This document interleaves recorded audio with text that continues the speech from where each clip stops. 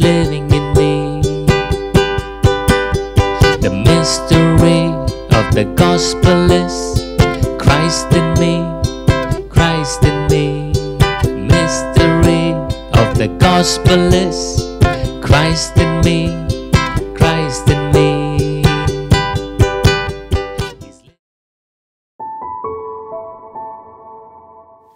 Church, from past 3 weeks, we have been studying on serving.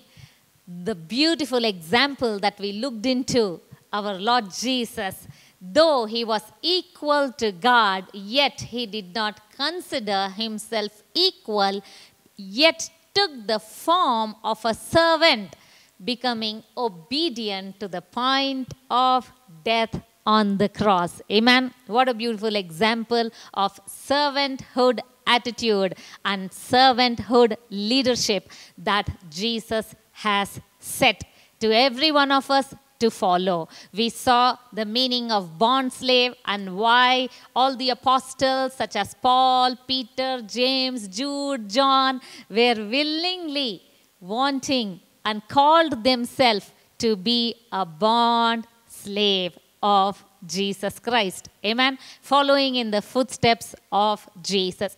We discussed last week what is serving. Let's move on today to understand the benefits of serving. Yes, church, today we will study on benefits of serving God. As you all know, God is no debtor to any man. We can never outgive God. God is always at upper hand. Amen. God gave us the very best of heaven. God gave us his Son, Jesus Christ. Along with him, he has given us all spiritual blessings. If you have the Son, you have everything. Amen. Glory to God. So God has given us so much that we could explain, that we can understand, that we can ever know or comprehend. So much God has done. Amen. And what God is doing in and through our lives. So when we say that we want to serve God, it is just a heart of gratitude towards what he has done to every one of us. Amen. The benefits of serving. When I see the Bible, throughout the Bible, from Genesis to Revelation, every individual, whoever has served, whoever has given their time, they have given their talents, they have given their money, they have given whatever belongs to them, whenever they have given, I see that God has returned them back with much, much greater blessing.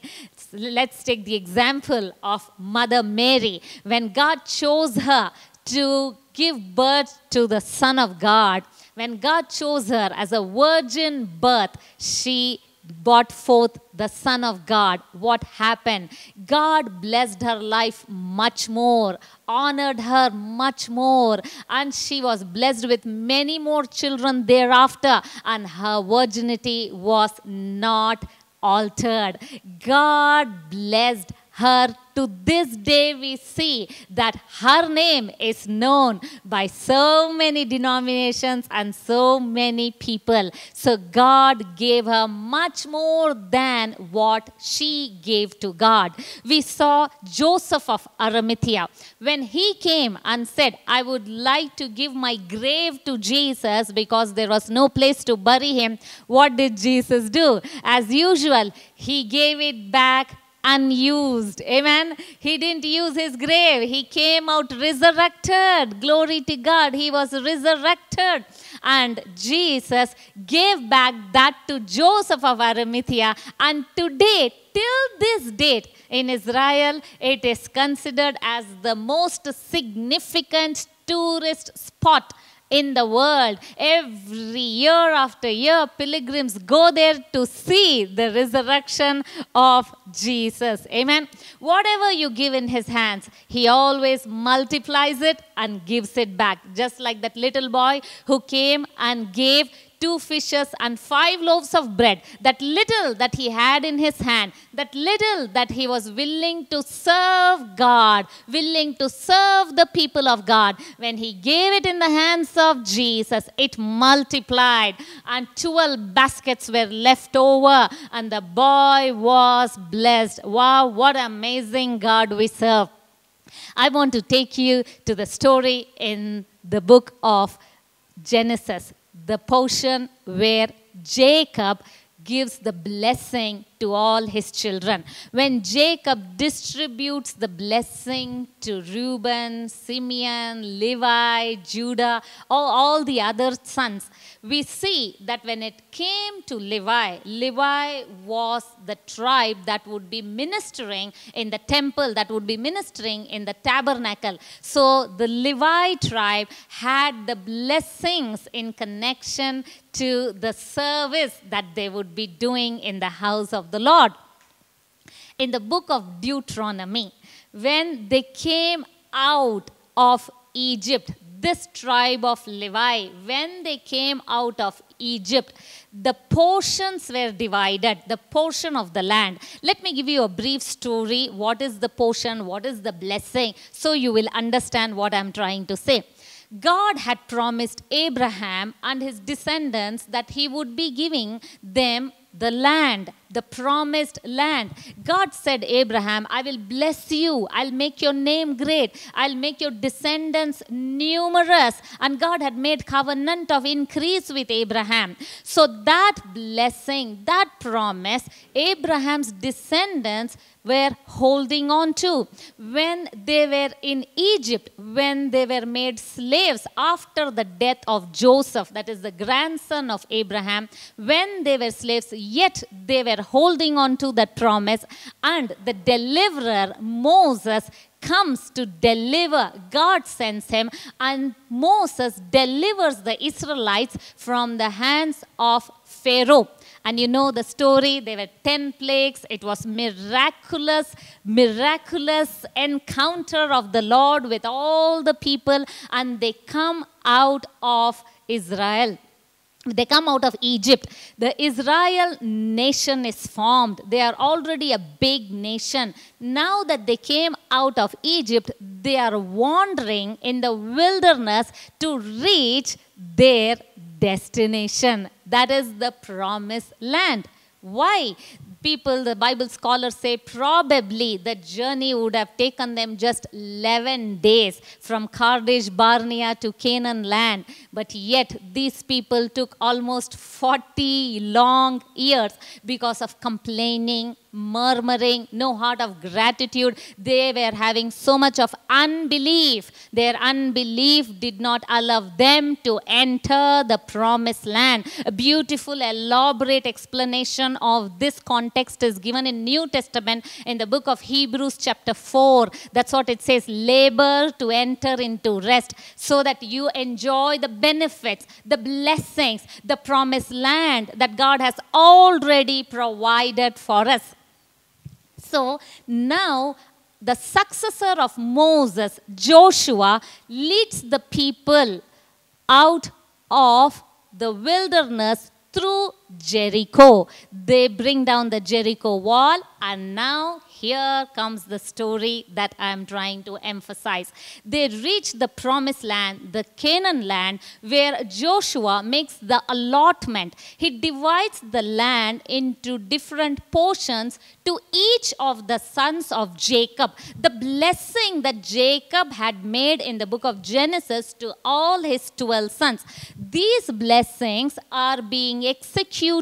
The promise that he had made is getting executed. Joshua, an Ephraimite, he makes this allotment. He says this particular piece of land will belong to Ephraim, this will belong to Judah, this will belong to Manasseh. As he is making the division and the allotment in the book of Deuteronomy, chapter 10, verse number 8 and 9, God very clearly says the tribe of Levi has been chosen and set apart to do the ministry work, to do the work of the temple. In verse 9, God said, therefore, the tribe of Levi shall not have portion among the brethren, because the Lord shall be his inheritance. Amen. Glory to God. So when Joshua was dividing the allotment of the land,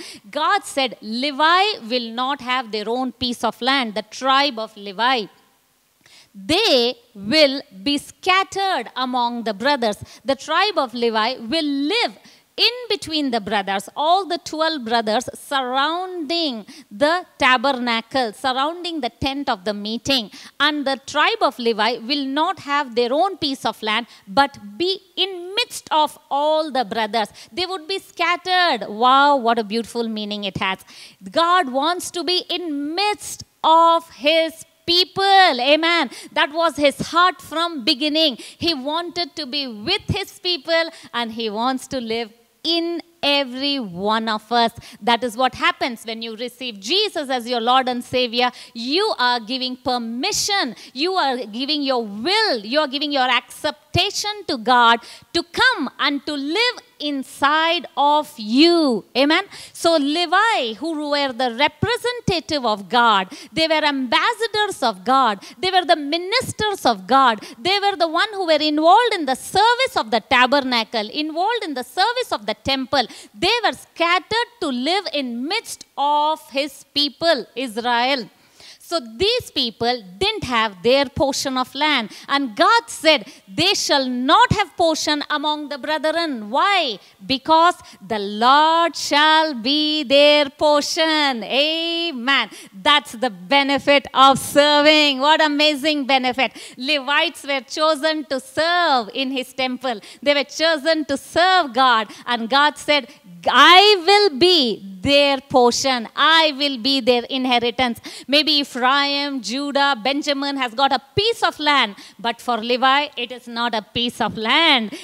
For him, the Lord is his portion. So everything that belongs to the Lord belongs to Levi. Amen. What a beautiful thing. What a glorious thing to have the Lord as your portion, to have the Lord as your inheritance. If you have the Lord, you need nothing. Amen. So what you're saying that, Lord, you are my portion. That means I depend on you. You are my source of my provision. You are my source of my blessing. You are my source for my future. You are my source of my inheritance. Amen. The Lord shall be your portion, says the word of the Lord. So now in the New Testament, what happened? In the New Testament, if you are in Christ, then all blessings are yours. If you are in Christ today, you are a priest unto the Lord. Revelation chapter 1 verse number 6.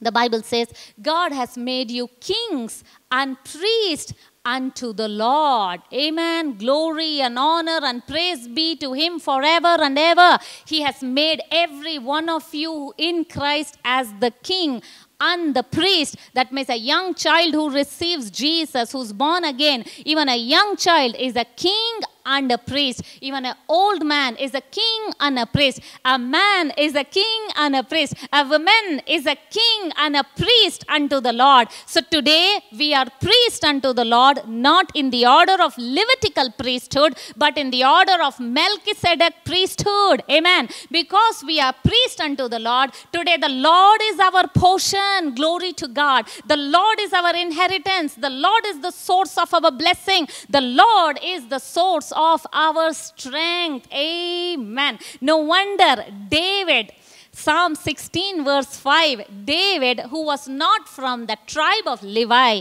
David was from the tribe of Judah.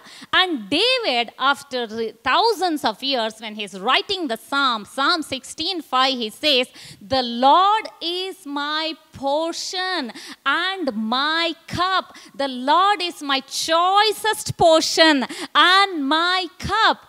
I was wondering, David is from tribe of Judah. How can he say the Lord is his portion? In Old Testament, the Lord is the portion for the tribe of Levi.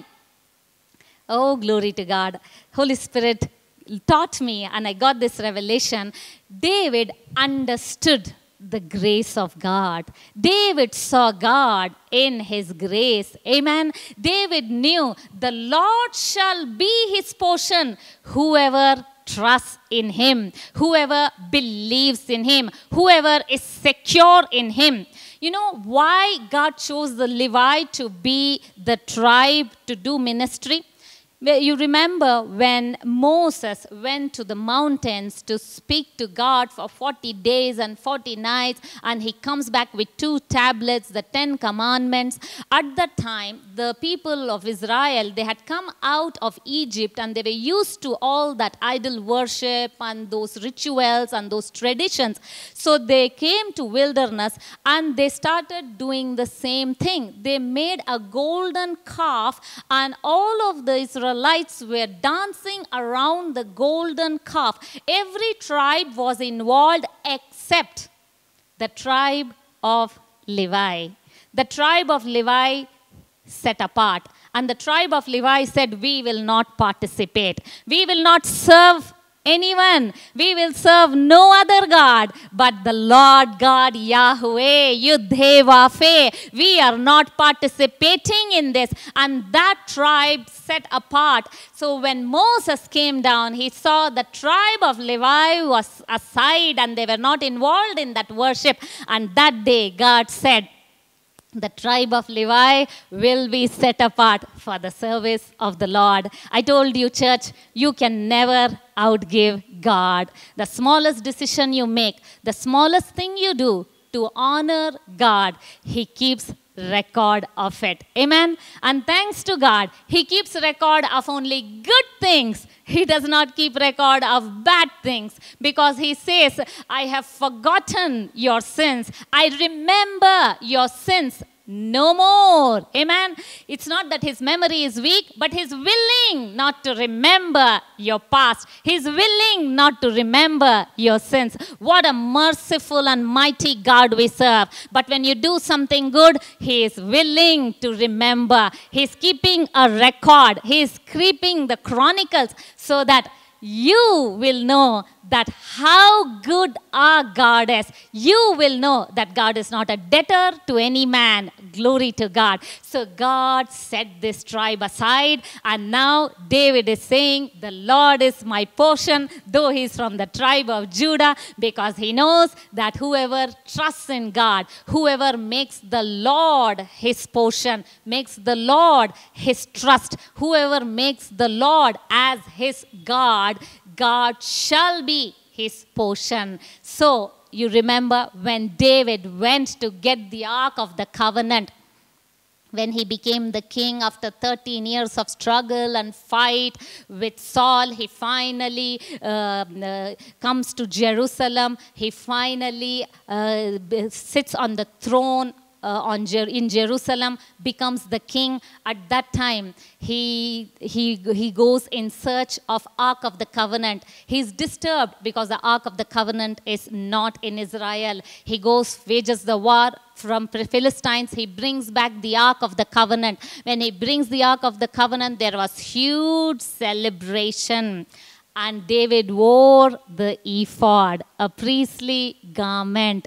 David was not from the tribe of Levi, yet he was willing to do the service of Levi. He was willing to do the ministerial work. Oh, glory to God. We see that in the book of Chronicles. We see that in the book of 2 Samuel chapter 7. Whenever David was thinking about the temple, when he brought back the Ark of the Covenant, he would go there along with the other priests. He would stand outside and do what has to be done, because in the Old Testament there were strict rules and regulations that only a Levite is supposed to do certain job, certain work. Only the priest of the Lord, the priest who comes from the tribe, the priests were selected only from the tribe of Levi, and they were the only people who shall carry Ark of the Covenant. If anyone touches the Ark of the Covenant, would die. There were so many reasons for that. As you all know, the sacrifice, the cross of the Calvary was not over. Jesus had not paid the price. Now we are in new covenant. Jesus had paid the price. Because of what Jesus has done, you and I are the priest unto the Lord. Amen. Glory to God. Church, I told you in New Covenant, the Lord is our portion. But then what are the benefits of serving? The Lord is a portion to every believer. But the one who serves the Lord, he is expressing his faith. It is his action of faith. When he's expressing his faith, when he's expressing his trust, it is easy for that individual to receive from God. Amen. God loves everybody. God has given blessings to everybody. God is not conditional. He's not looking, you serve me more, I bless you more. No, don't get that. God is unconditional. Before you could do anything, even before you were born, Jesus died 2000 years ago and God has already blessed you. But when you serve God, you are positioning yourself to receive from God. Let me explain deeper this part. In the story of Luke chapter 17, when Jesus healed 10 lepers, all the 10 lepers were sent to priests to be pronounced clean. All the 10 were healed as they were going on the way to go and show themselves to the priest. But one leper, the Bible says, Luke 17:15, the one leper returns back with loud voice, praising, singing, thanking. Luke 17:16, it says he comes and falls at the feet of Jesus and he says, thank you, Lord, for healing me. Thank you for what you have done. There were other 9 who were healed, but they didn't come back. But the one who came back and thanked the Lord for healing, what happened? The Bible says he was made whole. What's the meaning? The leprosy is a disease that will eat up your bones. It will eat up your flesh. It will eat up your organs. So the people who were healed, the leprosy stopped, the marks, the skin became clean and they went. But this man who came back and thanked the Lord, what he had lost was restored back to him. He was made whole. Why is it? That is the power of thanksgiving. That is the power of heart of gratitude. Amen. This one leper was so grateful to God. He said, I cannot go to the priest and just live my life as usual. I cannot go and just be with my family and enjoy rest of my life. I cannot go just live my life as before. I have to go back to my God. I have to go to Jesus and thank him. The Bible says he came. I want you all to see that scripture. I will read Luke 17:15. One of them, when he saw he was healed, came back praising God in a loud voice. He threw himself at Jesus' feet and thanked him. And he was a Samaritan. Amen. Church, this is the expression of gratitude. Thankful heart. This leper, he was so excited, so overwhelmed, so happy, he could not contain it. He came to Jesus with loud voice, praising. Amen. How true it is. The Bible says we do not love in words, but in action. So what you say to God, it has to match with the action that we do. Amen. He came back praising, came back singing, came back. He gave his energy. He gave his time. He gave his gratitude. He gave his worship. He gave his honor. He fell at the feet of Jesus and he said, thank you, Lord. Amen. Thank you, Lord. So when we serve God, church, it is heart of gratitude. When you take time to give your talents, when you take time to serve God, when you take time to do the ministry work, when you take time to serve his people in his name, you are saying, God, my cup runs over and it is overflowing. You have blessed me so much that I cannot contain in my cup. It's overflowing to give away to others. So he came back. So that was heart of gratitude, expression of thanks. It is serving. Amen. Because he was praising. So you're praising, you're singing, you're doing ministry work. That is serving God. And because he came back, what happened? His story is mentioned as an example for thousands of years for us to learn from him. Amen. So when you serve, you are just saying, God, thank you. When you serve, you're saying, God, I am too overwhelmed with what you have done. When you serve, you're saying, God, the blessing that you have given, it should not be just with me. I am blessed to be a blessing. When you serve, you're saying, God, I shift my focus from me. I shift my focus to you. I don't focus on I, me, myself. I don't focus on my past, my present, my failures. I focus on you. What can I do for you? For all that you have done for me. Amen. Glory to God. Glory to God. This is exactly what David did. When David became king, God took him from nowhere to notoriety. He was a shepherd boy and God made him king of Israel. Amen. And David was living in a big palace built by the king of Tyre, Hiram. When he was staying in that palace, David saw the beauty of the palace. He saw that it was made out of cedars and it was so magnificent and so beautiful architecture. You know what David said?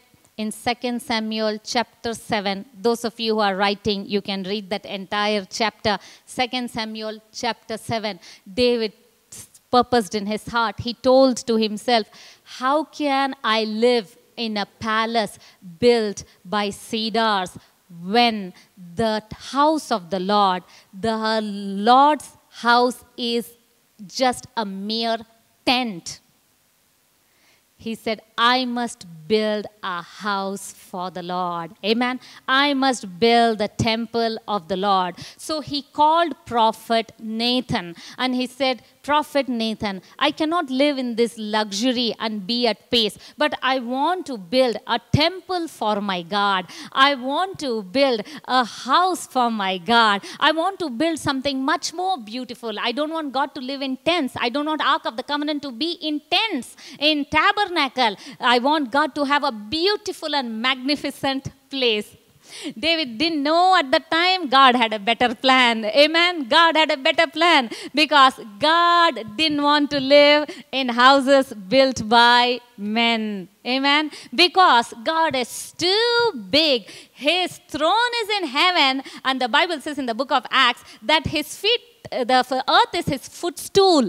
Heaven is his throne and earth is his footstool. So big God is. And God is not just willing to be in a temple, in a building. God wants to live in his people. Amen. Glory to God. So God had a better plan. God had better idea. God had already planned to live in the hearts of humans who are willing to obey him.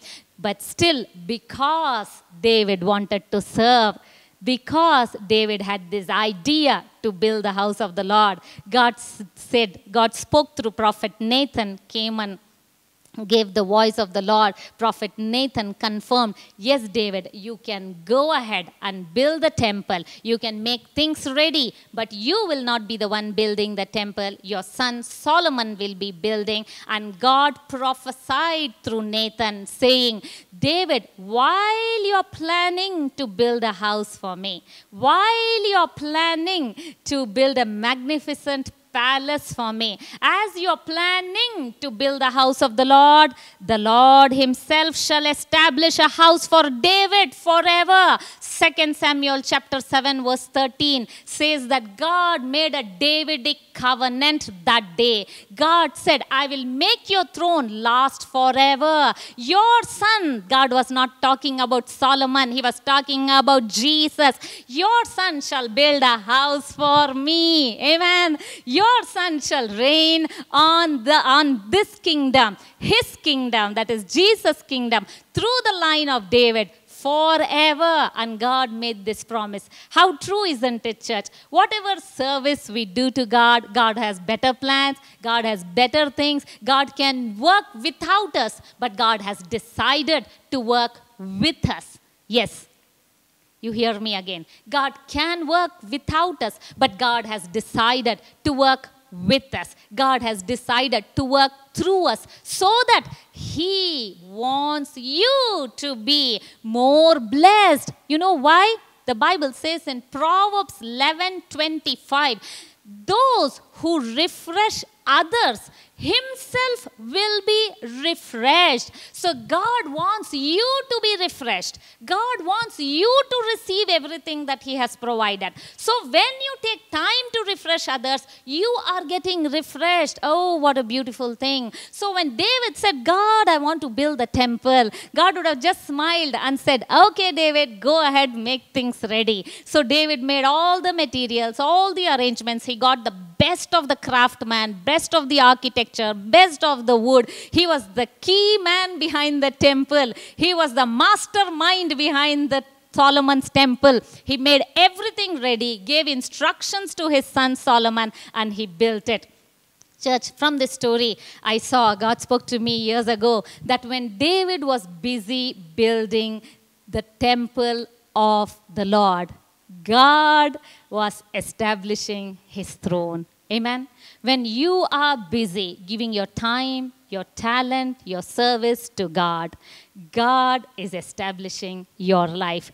God is building your life. Amen. God, I told you, you can never outgive God. Oh, glory to God. We can never outgive God. When you come before Him as an act of faith, as an act of gratitude, like that leper, as an act of your trust in Him, and you say, I give everything that I have. I give my time, my talent, my service, that everything that I possess, He is my maker. I belong to Him. And when you give to Him, oh, it's such an amazing thing that you are the one who is more blessed because you are receiving, because you're releasing your faith. It's a corresponding action of your faith. You're so grateful to what God has done. You're so grateful that what He is doing in your life. So you are expressing your gratitude. It is so important that action is such an important thing. It's not just in words. We are doing it in our action. Oh, what an amazing thing.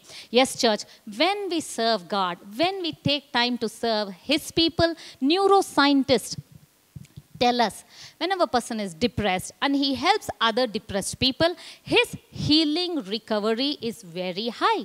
If a person has gone through some trauma, some difficulty, he has the same empathy towards the people who have gone through. If any of you have gone through divorce, has gone through bad marriage, has gone through poverty, has gone through some difficulty, make use of that broken vessel in your life to offer to the Lord. God will make a beautiful, beautiful article out of it, and it will be a masterpiece design. Everyone who looks at the crack on that pot will say, I want that crack, because that will be a masterpiece signature. Amen. So make use of your brokenness, make use of your pain, make use of your setbacks and difficulties to serve Him, to serve others, because that experience, that scar of yours is so essential to build someone else. That scar of yours is giving a proof to the world that our God is the healer. Amen.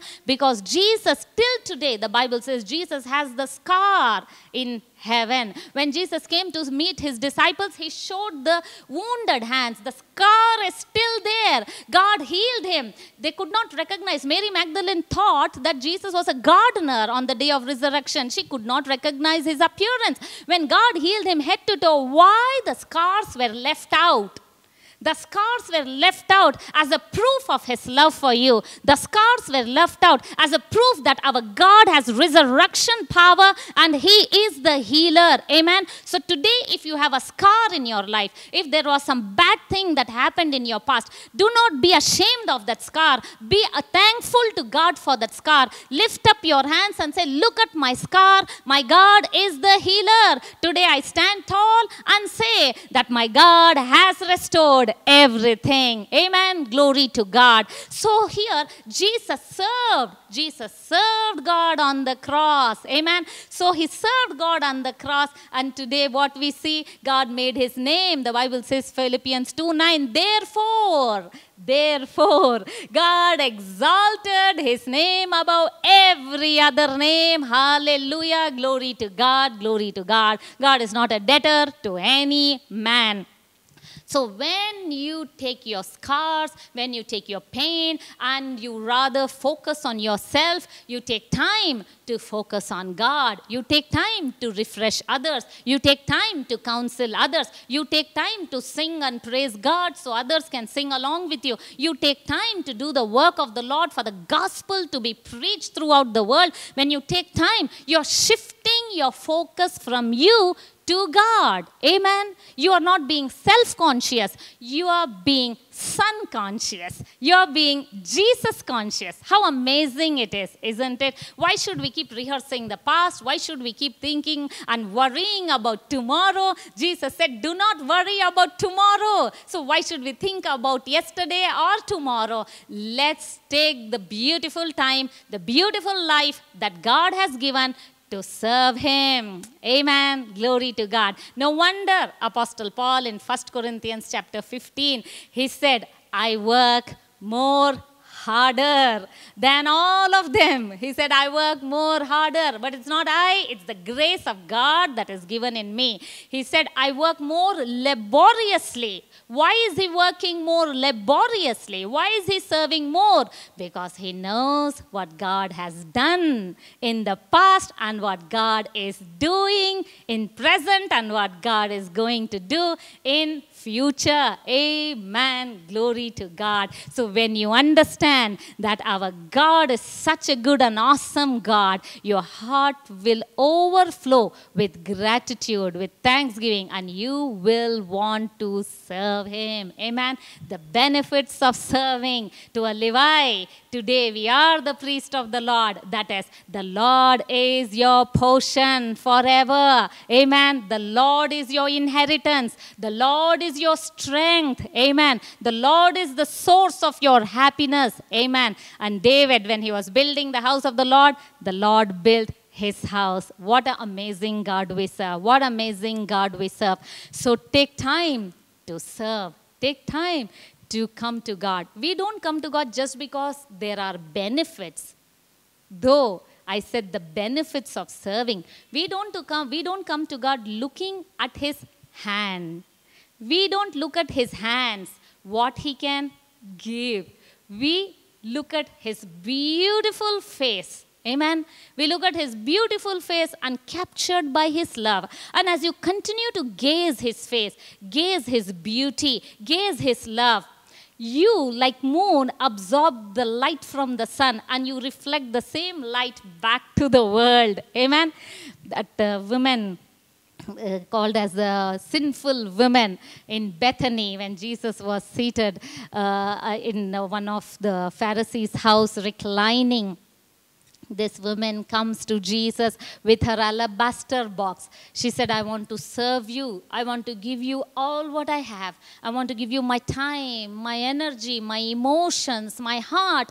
I pour it at your feet, Jesus. And she breaks the alabaster jar at the feet of Jesus, and she cries, and her tears wipe the feet of Jesus. She takes her long hair and wipes the feet of Jesus, and she's overwhelmed and she keeps kissing the feet of Jesus. She never knew that by doing that beautiful act of service, what was she doing? She was the woman who anointed Son of God. She is the woman who anointed Jesus. Wow. What an amazing God we serve. Jesus is willing to be anointed by a woman. Amen. Nobody gives honor the way Jesus gives honor to women. Amen. What a mighty God we serve. So whenever a person has served, we see his future, how God has turned it around. Amen. Church,